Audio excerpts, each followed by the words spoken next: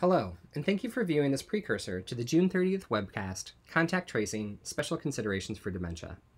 This pre-webinar session is designed to provide a short background primer on dementia and the public health response to cognitive impairment.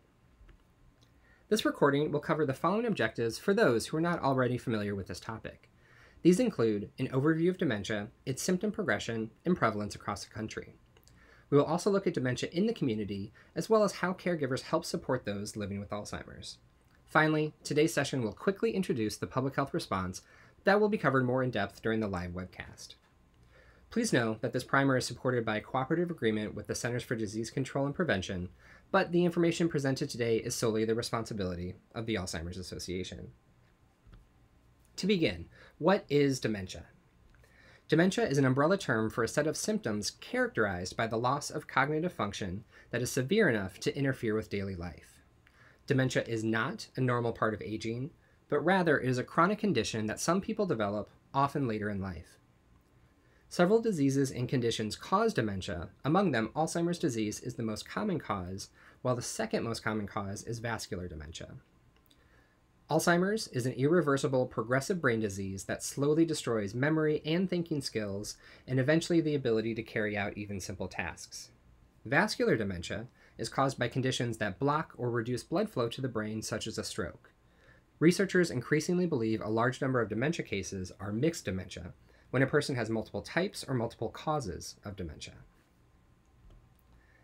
Today, an estimated 5.8 million Americans are living with Alzheimer's. And over the next 5 years, every state in the U.S. is expected to see a rise in Alzheimer's prevalence. The West and Southwest are expected to see the largest percentage increases in people with Alzheimer's. You can see those denoted by the dark purple on the map.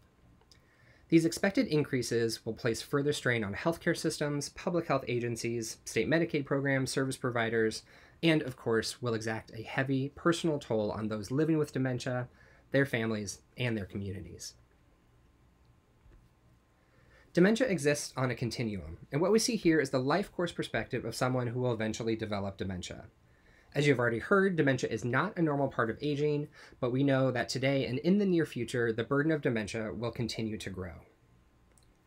The continuum begins with healthy cognitive functioning and progresses through to the pre-symptomatic stage. This is when changes in the brain associated with Alzheimer's begin to appear, but do not yet interfere with everyday life. As dementia progresses, mild cognitive impairment develops, which is when there is a slight but measurable decline in cognitive functioning. In the early stage, when dementia does begin to interfere with everyday life, people around them notice changes in personality and changes in memory. During the moderate stage, people with dementia have difficulty with everyday tasks, like calculating a tip or recalling the names of everyday objects. And finally, the severe stage compromises a person's independence. Dementia incapacitates communication, and individuals in the severe stage frequently become nonverbal, become bedbound, and may require around-the-clock care. As dementia progresses, people with the condition rely more and more on caregivers. We'll cover this more in just a moment, but as the COVID crisis evolves, public health professionals need to be thinking about both people living with dementia and their caregivers. While many people with dementia, especially in the severe stage, reside in nursing homes, the majority live in the community. We can see here that nearly 70% reside in the community, and this is why, as we will hear in the live webcast, contact tracing programs must especially consider cognitive impairment when developing their protocol and training personnel. Further, of that 70% who reside in the community, 26% of them live alone. Contact tracers may encounter additional challenges for these individuals, those people without in-home family members or caregivers who could provide additional context or information about potential exposure and recent contacts. Lastly, many of these people are able to continue living in the community because they have access to a network of caregivers, supports, and services. This is another special consideration that contact tracers must keep in mind should self-isolation or quarantine be necessary either for the individuals themselves or for their caregivers. Regardless of where a person with dementia resides, caregivers are essential to their health and well-being. Caregivers may share a home with the person living with dementia or may provide support from a distance, either traveling to and from them or offering remote assistance. Unpaid caregivers frequently help with medical and personal care, such as medication management, or help showering and getting dressed. Caregivers are frequently a source of emotional support for those living with dementia, helping to minimize and redirect dangerous behaviors that include wandering away from home. The live webcast will further explore the necessary role that caregivers play in contact tracing, especially their ability to provide a more thorough medical history and a potentially more complete history of recent social interactions. For people living with Alzheimer's and dementia and their caregivers, the COVID-19 crisis is a particularly vulnerable time. As state and local public health agencies develop, launch, and refine their contact tracing programs, the unique vulnerabilities associated with dementia must be addressed. The CDC, Alzheimer's Association, and other Healthy Brain Initiative partners work together to elevate Alzheimer's and all dementia as an integral component of public health practice. The Healthy Brain Initiative Roadmap for state and local public health calls for emergency preparedness and response to attend to these special needs.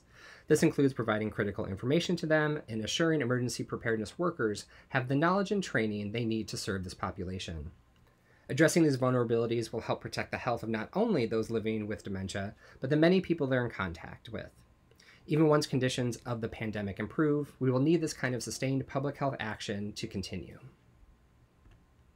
The June 30th webcast is tailored for professionals in public health agencies, aging services, and other essential workers. If you have a personal situation you're dealing with, you may find more useful information by going to alz.org/COVID-19 help or by calling the Alzheimer's Association 24/7 helpline at 1-800-272-3900. Thank you for listening to this pre-webinar primer. Be sure to join us on June 30th from 1:30 p.m. to 2 o'clock p.m. Eastern for the live webcast featuring expert speakers from CDC and the Alzheimer's Association. In the meantime, you may find more information at alz.org/publichealth-COVID-19. Thank you.